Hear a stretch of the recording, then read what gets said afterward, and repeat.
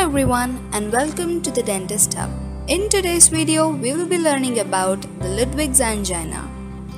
What is Ludwig's angina? It is a rare but serious bacterial infection of the tissue that commonly occurs as a complication of dental infections.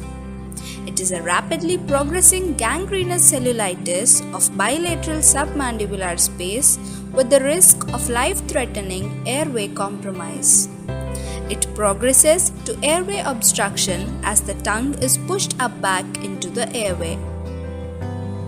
It often develops as an infection of the roots of the teeth such as tooth abscess, or it can also follow other mouth infections or injuries. Poor oral hygiene or tooth extractions may also lead to Ludwig's angina.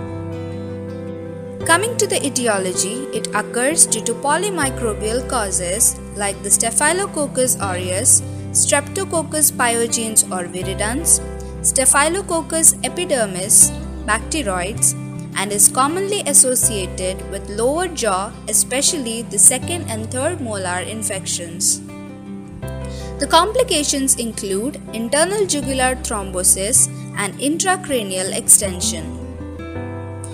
The symptoms of Ludwig's angina are: there is pain or tenderness in the floor of mouth, redness on the neck, fever and chills, neck swelling or pain, difficulty in breathing, dysphagia, and problems with speech or hoarseness of voice.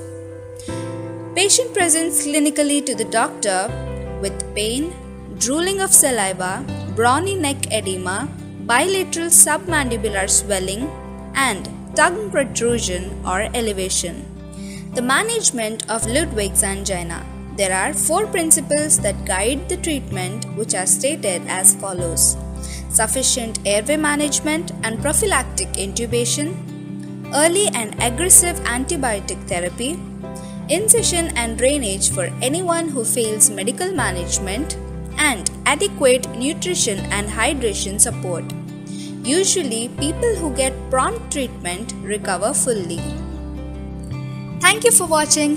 Do like the video if you found it informative, share it with your friends, and subscribe to the Dentist Hub for more updates.